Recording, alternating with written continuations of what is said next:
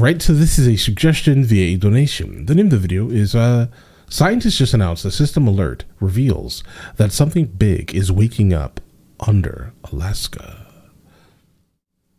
Let's go ahead and jump into this immediately, guys.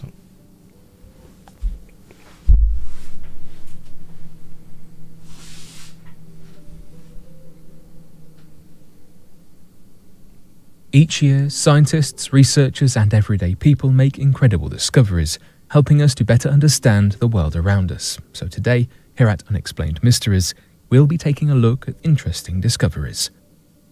Okay. Volcano researchers discovered a potential supervolcano in Alaska. As it turns out, there might be a supervolcano lurking in the shadows of Alaska. Let's just hope it's not like secretly Denali, guys. A supervolcano which, according to some scientists, could have a great global impact should it erupt. The Great Sitkin volcano in Alaska has erupted, putting the local surrounding areas in a frenzy.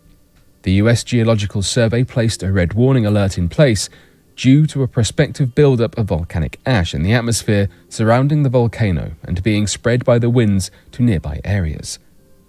The Alaska Volcano Observatory claimed that the volcanic eruption was a short-duration eruption, which lasted only about 2 minutes. Despite the short amount of time it was erupting, the event was described as explosive and formed a shockingly huge ash cloud, which grows to 15,000 feet above sea level. In the official report, the team stated, since that explosion occurred... Guys, apparently it was April 10th, guys. Seismicity has reduced, and satellite images reveal that the ash cloud has been separated from the vent and is moving towards the east. Of all volcano eruptions within the past 200 years, Alaska alone has contributed to 3/4 of the ratio. The scientists researching the volcanic activity in Alaska were amazed when their research provided them with proof of what could be Alaska's very own supervolcano in the Aleutian Islands. Guys, we definitely do not need the islands could actually be an entire volcano, nearly on par with Yellowstone's caldera. John Power, who is a geophysicist at the Alaskan Volcano Observatory, claims that this suspected supervolcano, if it indeed exists, must be colossal and might have played a part in disturbing past civilizations all over the globe. Diana Roman, who worked with John Power as a co-author of the study, believes that if the supervolcano theory is correct, it would help provide evidence and an explanation behind Mount Cleveland's semi-regular explosive activity. Mount Cleveland is known as one of the most active volcanoes. So basically, like, within our lifetimes, this has not affected us at all. So it tells me that there's probably something coming from this very specific region, hopefully not in our anytime recent lifetime, guys. We don't need anything else. Guys, we don't need anything else going on in this world, guys, right? But yeah, it basically tells me that we're looking at a lot of recent earthquake on the west coast of the United States of America, along with most likely, unfortunately, hopefully not, right, massive volcano activity coming from Alaska. Volcanoes in the Northern American region in the past 2 decades. Mount Cleveland's ash clouds in general rise to be about 15,000 to 30,000 feet above sea level. Michael Poland has commented on this case of volcanic activity and the supervolcano theory, despite not being a part of this particular study, stating that these very large calderas have very large impacts all over the world. Thus, if we discovered the supervolcano, researching it could help explain all sorts of worldly phenomena from modern times, even all the way back to ancient history if sustainable evidence is found.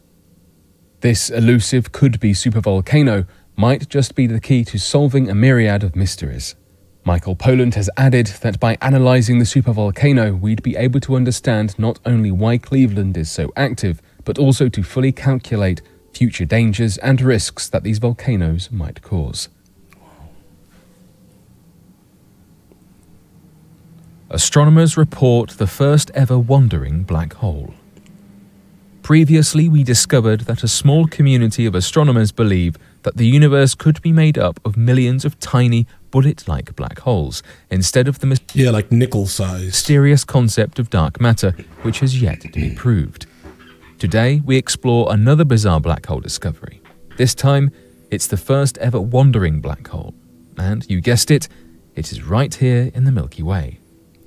Moving at a whopping speed of 28 miles per second, this particular black hole is 5,200 light-years away, or at least for now.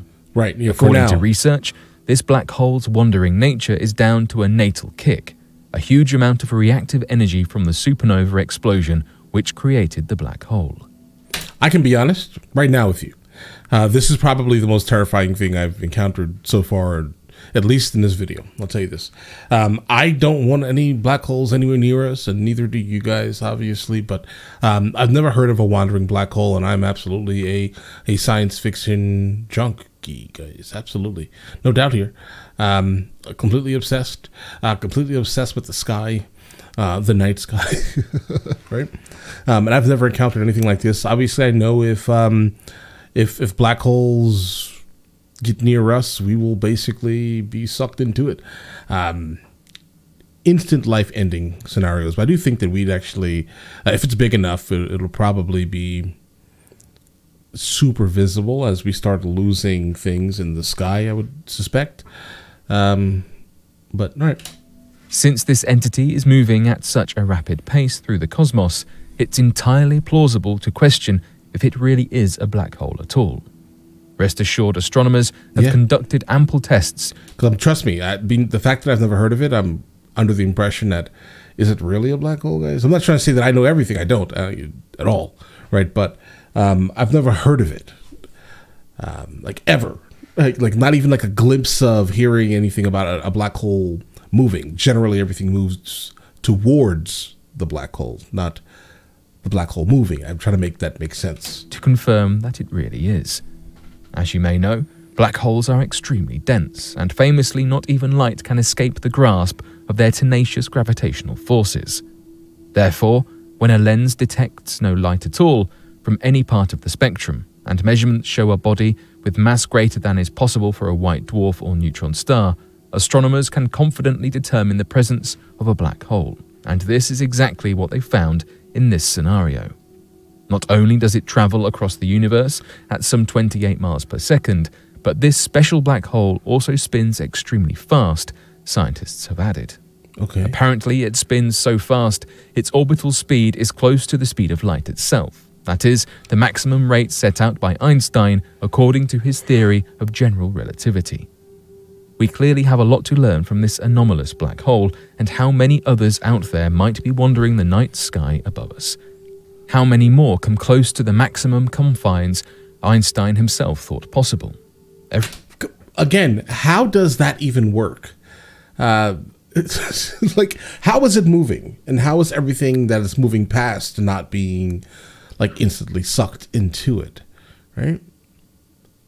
So, guys, this is probably the thing that, as of right now, that I'm going to probably research pretty thoroughly. Every day we solve one mystery, discovering something new while creating new dilemmas for future generations to solve.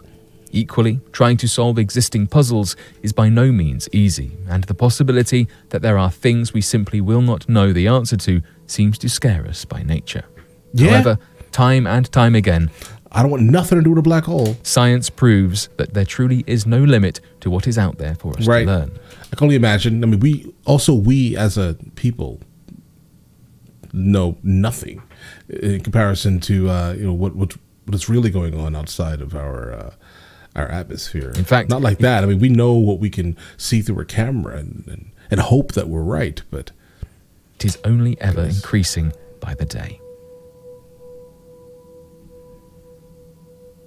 Tiny oddball galaxy discovered lurking in our cosmic backyard. The Hubble Space Telescope has discovered a myriad of galaxies, and recently it's able to add yet another to that list.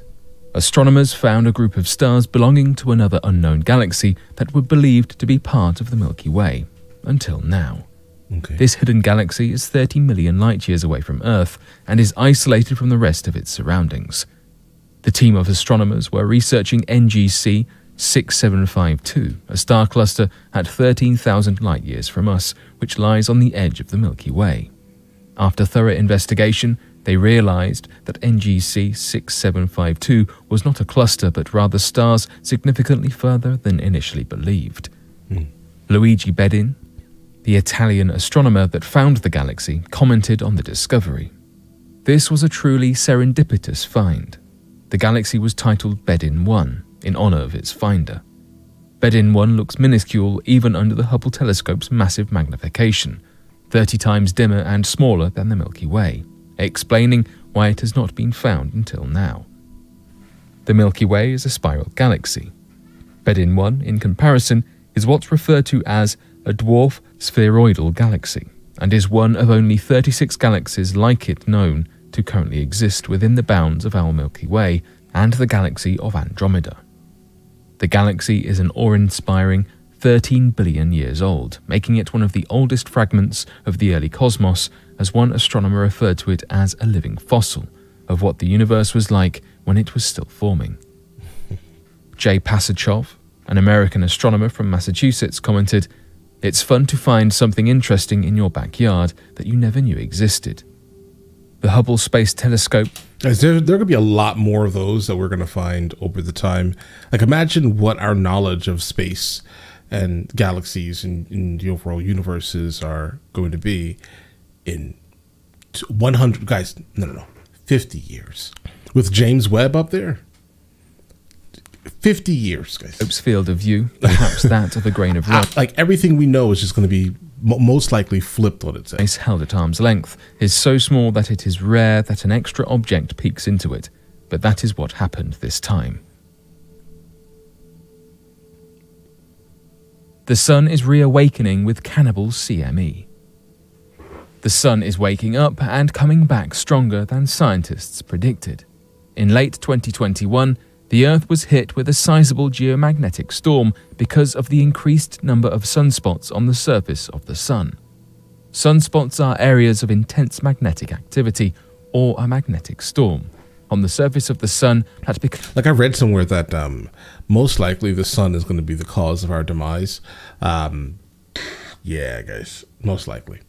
Not sunspots, what are they called? Not solar storms. I'll be becomes back. more prevalent every 11 years. The Sun's activity ebbs and flows. These things right here, right? These coming off of the Sun are basically going to cook us in like a million years or something. Throughout those 11 years, starting from the solar minimum part of the cycle to the solar maximum, which will be occurring around 2025. So as we approach 2025, solar activity will increase, creating everything from increased auroras to satellite destruction. The most recent Sun activity has been a series of CMEs, or coronal mass ejections. Basically, CMEs are bubbles of solar material that the Sun expels. They are made up of plasma gas with magnetic fields that create issues when they interact. Solar flare, I think is what it's called. With the Earth's magnetic field. Bill Murter, a program coordinator at the Space Weather Prediction Center of the National Oceanic and Atmospheric Administration, described this phenomenon by saying, "The two magnets are going to come together, and that's going to create this geomagnetic storm. When a CME is expelled, it moves through space, carving a pathway for later CMEs. Once another CME is expelled, it may move more quickly, overtake its predecessor, and combine with it. This combination creates CMEs that are larger and larger. This occurrence is called a cannibal CME. These types of geomagnetic space weather storms are interesting to scientists, but they also pose a real-life threat to us. More scientific events like these can impact and interfere with vital pieces of infrastructure like radio communications, power grids, and satellites. So far, nothing has happened on a large enough scale, but if a larger cannibal CME was to occur, the impact might be more serious. The best example of this would be the 12-hour blackout in Quebec, Canada in 1989 after a large solar storm. Unfortunately, it can be difficult to predict space weather. Bill Murter said, "We've got some skill in forecasting the solar cycle, but we're not great at it just yet. There are lots of unknowns in the space weather business. From an underground rock that can help us understand how to predict earthquakes, to the discovery of new Jovian moons, to the Sun's reawakening. Scientists are helping us understand the mysteries in our world, one discovery at a time."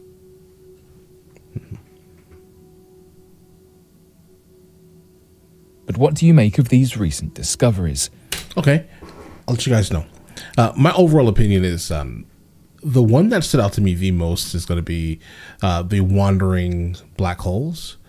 That's something that I'm probably going to obsess over for probably the next, at the very least, couple hours. That's going to be my obsession.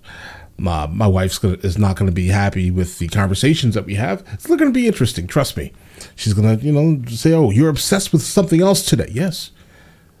And you're going to learn about it. Right. So that's a super interesting thing. Then also the discovery in NGC 6752, finding a new galaxy. Guys, I honestly expect that we're probably going to find a lot more. 50 to 200 years, I'll give you that. We're going to have some, like a definitive answer on what really is going on soon. I can almost guarantee that. All right, in my head at least, I think that's going to be plausible. The others were super interesting also in terms of the volcano in Alaska. That one is probably super detrimental to everyone on Earth's livelihood and health, But yeah, listen, let me know your opinion in the comments though, guys, all right? And also let me know in the comments of the next type of subject we should be checking out, and we will, all right? Yeah, you guys all have an absolutely amazing day and enjoy your day thoroughly.